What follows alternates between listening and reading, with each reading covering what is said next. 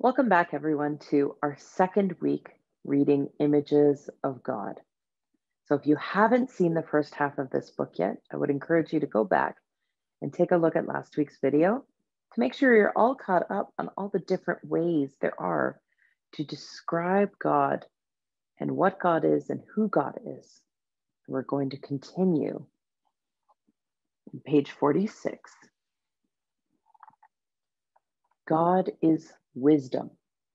Sometimes what happens on earth seems crazy. People kill, wound, and imprison other people. They destroy the animals and ruin the planet. And yet, the earth and the heavens are so beautiful. People are beautiful when they work together to make life good for one another. Then they bear the image of God, who created the world with wisdom. God is deliverance. God can deliver us when we are locked up by things that keep us from being loving and joyful and generous, by everything that prevents us from looking at life with confidence. Do you see your life confidently? Are you able to be loving and joyous and give to those around you because you know that your life is going well? God is a covenant. Covenant is a big fancy word for a promise. When couples give each other rings, it is a sign that they want to be linked all the days of their lives. There is a beautiful story that tells how long ago God gave the ring of a rainbow to God's beloved people, promising that the Spirit would be with them now and always.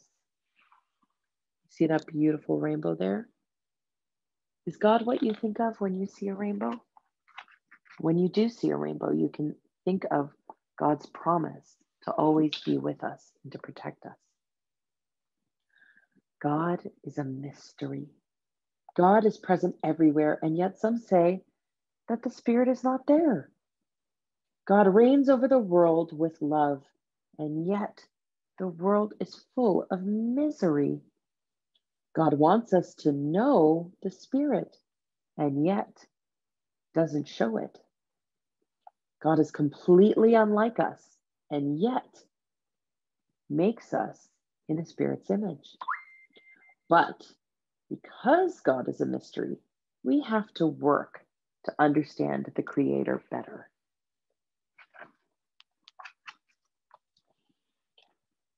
God is beauty.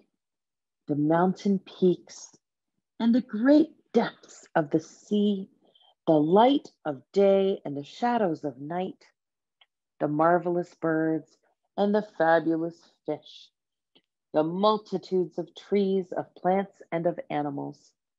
All these splendors are just a tiny reflection of the perfect beauty of God.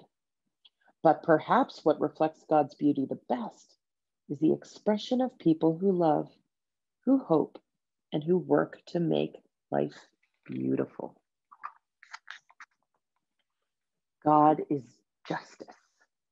Before judging others, we should see, know, and understand who they are and why they did or did not do something. We should walk a mile in their shoes, as the proverb says. God sees, knows, and understands much better than we do exactly who we are and why we act the way we do. God walks in our shoes every day. Have you ever gotten really frustrated with something someone has done and thought, they shouldn't do that, they should know better? Well, that's what it means to judge somebody else. Maybe we don't know the reason they're doing that. Maybe there's something we don't know about, but God knows. And so it's better just to make sure everything's okay and everyone is okay, not worry about judging what people are doing. God is holiness. God is perfect beauty, perfect goodness, all love, all joy, all peace. God wants us to have this holiness too. God is peace. There are so many people and so many countries at war, and some even say that they fight in the name of God. God looks all over the earth for places where peace can exist. Let's help God find these places. Can you think of a place that requires God's peace? Maybe you can name one right now. I know I could use some peace in my heart. How about you? God is mercy. God comforts us when we are not proud of what we've done. God always looks at us with eyes full of mercy because God loves in us what we wish to be. And under that look of mercy, we become better. God is love. God is love, and love is patient and considerate. It is not jealous. It is not proud. Love is not angry. It forgives everything. Love lasts forever.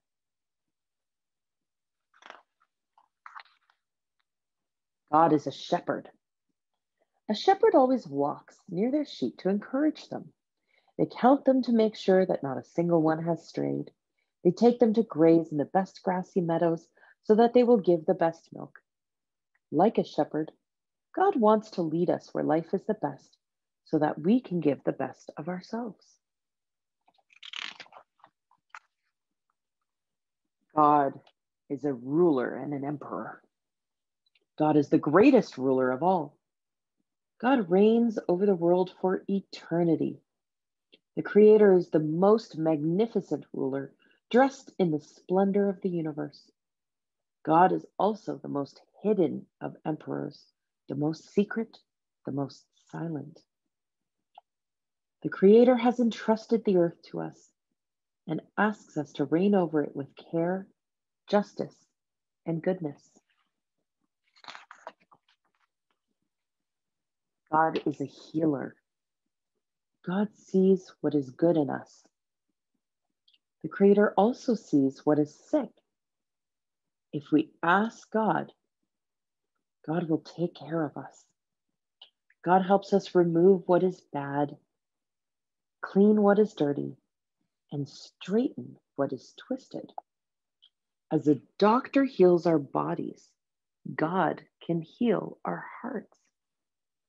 Have you ever felt so angry with someone for something that they've done, and we start to think bad things about them? If you ever find yourself feeling that way, consider praying to God for peace, for understanding, for compassion, for love, and see if God can help you feel a little bit better and fill your heart with peace before you approach that person. God is a friend. You can tell everything to a friend. You can also be silent around a friend and simply feel comfortable. A friend finds the words to comfort you when you are sad and laughs with you when you are happy. A friend listens, encourages, and understands. God is like this, like the best of friends.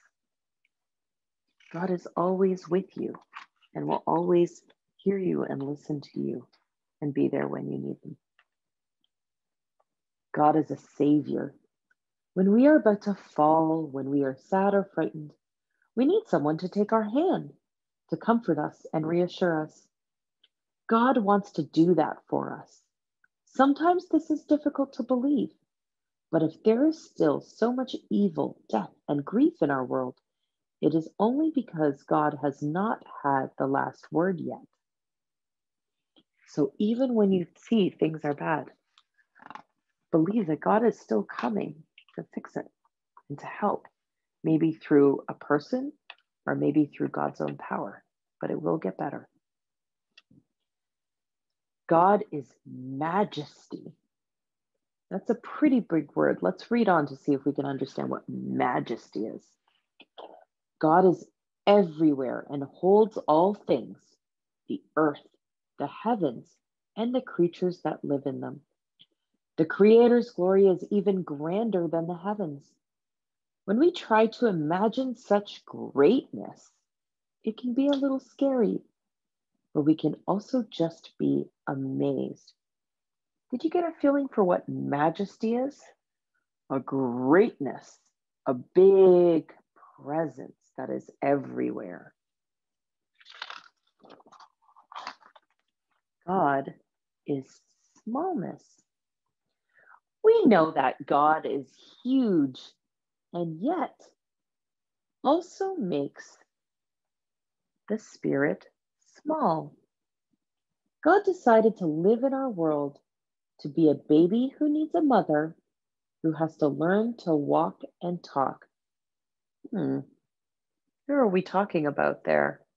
Let's see if you can guess and tell the people in your family if you think you know who that is. God is a child that each one of us can carry in our arms. Have you ever held a baby and thought, this is God?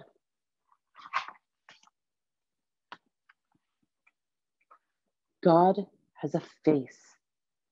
No one has seen God, but Jesus came to us.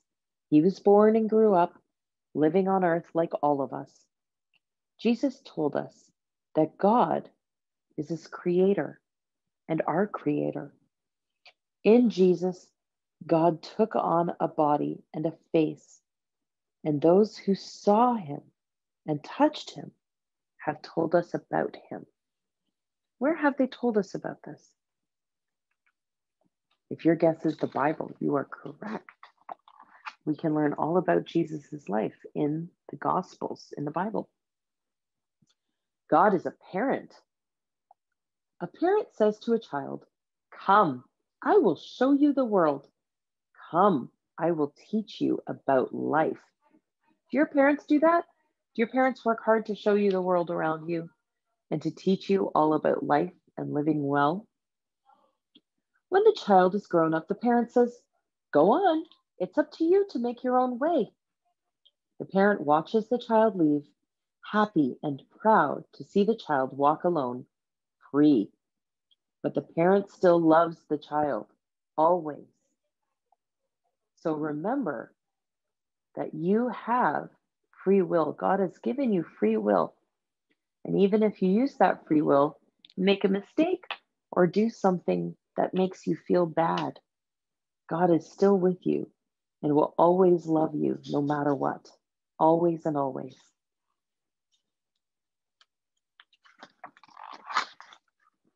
God is bread. We need to eat, to live, to grow, and to be strong. Bread is a symbol of everything that gives life, of everything that nourishes the earth's people. If we do not have anything to eat, we die. God wants us to live. God has given us Jesus, and Jesus, in giving us the bread of his body, gives us never-ending life from God. So we see this at communion, right? We break bread and we share in it together. And we remember the promise that Jesus made to us in reaffirming our covenant. Remember that big word? The promise God made to us. God is life. We know how seeds sprout and grow to become plants and trees. We know how a baby forms month by month in a mother's belly. But the spark of life, where does that come from? That is the great mystery. If God is the one who gives life, then God is life. Have you ever done this at home?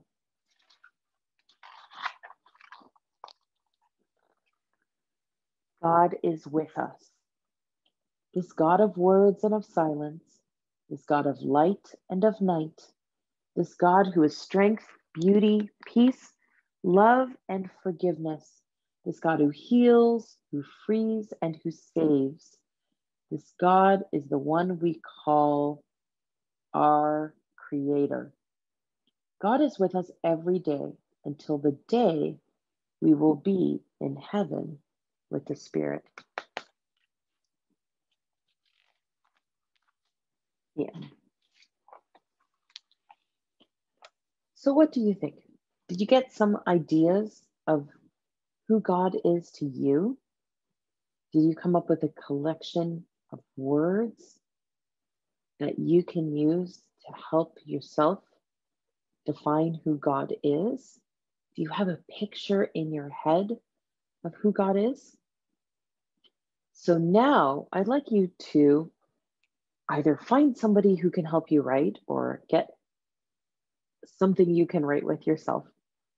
And you can make a list of the words that spoke to you. If you don't remember them all, you can go back through the videos and you can try and make a list for yourself.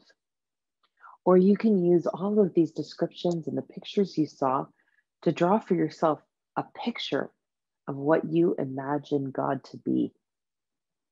When we talk about God having a face, we're talking about Jesus coming down to earth to be with us. But when you picture God, do you picture a face? Do you picture the wind? Do you picture mountains and flowers, animals, holding a baby? Do you imagine the feeling? If you have trouble picturing something, maybe you can move in a way that expresses how you see God. So I would challenge you to spend some time thinking about how you can best express who God is to you in a way that feels right to you.